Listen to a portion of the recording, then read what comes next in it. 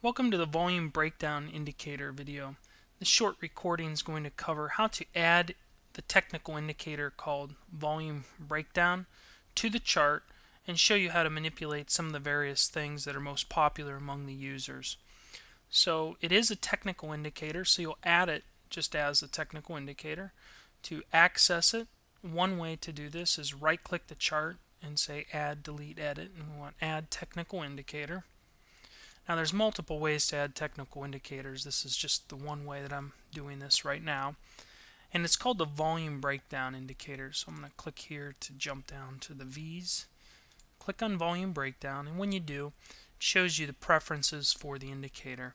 Delta is the most popular by default, and let's just go with that. Click add and close, and you can see it adds the delta for each bar at the bottom of the chart. So basically, if you tally up these deltas, which is the net buying or net selling for each price, if you were to add them all up, it would equal this, which is a positive value, and you can see the scaling over here. So some of the common uses for this is to look for spikes in the aggressive buying or aggressive selling. Another way is just to confirm trend. As for instance, as the market trended lower here, you could see the delta was mostly negative.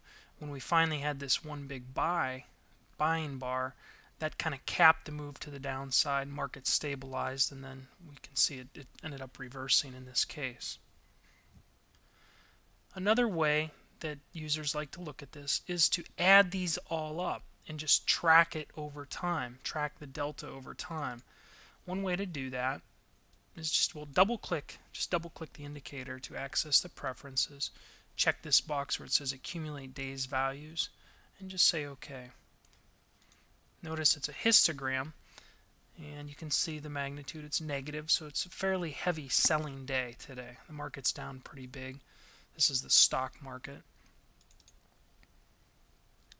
And we could change this to be a line, which may be better. And let me just change the weight just to give you an idea of how you may want to see this. So that would be one way of doing it, just as a line. Then you could compress the pane if you wanted. Another popular way of looking at this is the delta bars. And you can see when in this drop down there's many things that you could choose. I'm not going to detail each of these now, but these are all defined in the knowledge base, and if you do a search for volume breakdown, you'll find that there's details or definitions for each of these. So if we choose delta bars, and I'm going to uncheck the accumulate and just say OK. You can see now basically it puts a bar. It looks like a candlestick. And what it is, it shows how delta traveled, the high and low for the bar.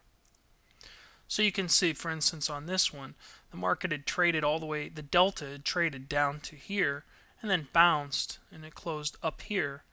When price closed and it advanced to a new bar, that's where the delta was. Another thing that's really cool about this indicator is the ability to apply various statistics or other indicators to it. And if you notice, let's go back to delta, because remember, delta by far is the most popular and it's going to be the most flexible. You can use the other ones, but this is a great example of a very common use. Delta, and I'm going to choose indicator, and I'm going to choose moving average. And you can just click setup and specify what type of moving average. For instance, if I wanted an exponential 9-period moving average, just click OK, and then I'll click apply. You can see what it does is it takes a moving average of the delta and allows you to see how it's tracking against price. Some of the common rules of thumb here would be looking at the slope. Notice it turned up before price actually reversed.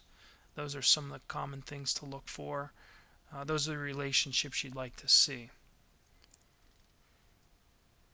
An advanced use would be to apply a volume filter to this so that this was only tracking particular size. So let's say, and this is the S&P E-mini, say we only wanted to track 250 lots or higher, and we wanted that to be reflected here. Well, one way we could do this would just to be open up the preferences for your footprint and apply it right here, volume filter, and click OK.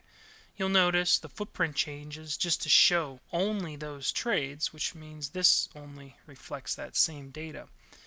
However, this may not be a good way of doing it. Maybe you do still want to see all the footprint data, but you would like to see this be reflective of only those 250 lots. One way to do that, and this is somewhat advanced, but would be to add an invisible footprint type to the chart and then apply the indicator based on that, and apply the filter that I just showed you. Apply the 250 lot filter to the invisible footprint, and so then this would be calculating off data that you couldn't see but was using the filter data. Like I said, that's somewhat advanced, but that's one way that this is getting put to use.